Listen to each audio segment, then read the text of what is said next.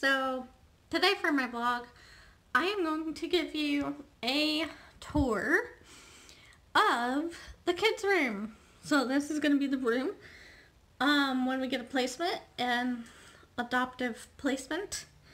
This is going to be the room that the placement stays in. So let me figure out if I can. Apparently not. You can't switch it around when you're filming. Okay, hold on one second. Here's a tour. So right here we have a dresser, which actually, you guys, we found out by the dumpster. Look how good of shape it is in.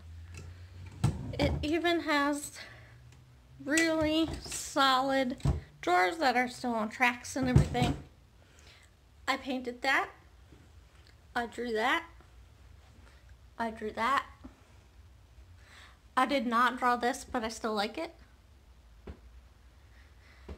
I drew this. As you can see, we have a little Disney theme going on. We still live not too far. This is the first thing we ever got. When we knew we were going to do foster care, when we did foster care a few years back, we went to Disney for the first time. Well, it was my first time. Michael's first time at Magic Kingdom too, actually. He had been to Epcot before, but never Magic Kingdom.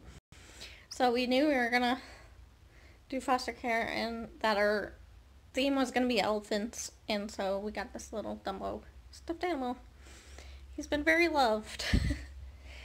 This is Michael's bear from when he was a child. His name is Rafiki. And then some other stuffed animals. A book that my mother-in-law gave me. Here's some toys and stuff. Books.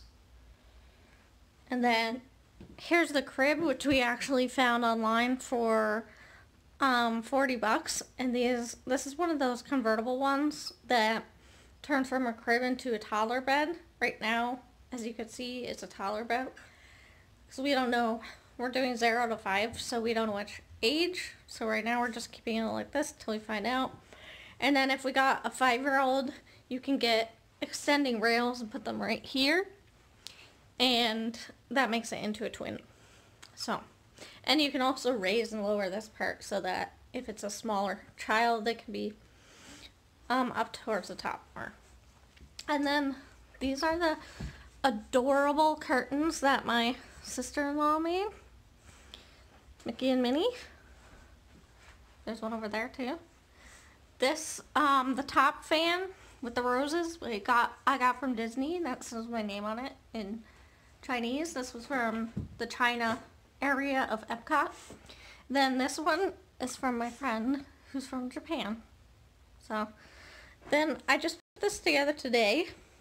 We got this from Big Lots. It was on sale for $10 from $20. We had one of these up in New York, and guys, these things are worth their weight in gold. The kids were always playing in it.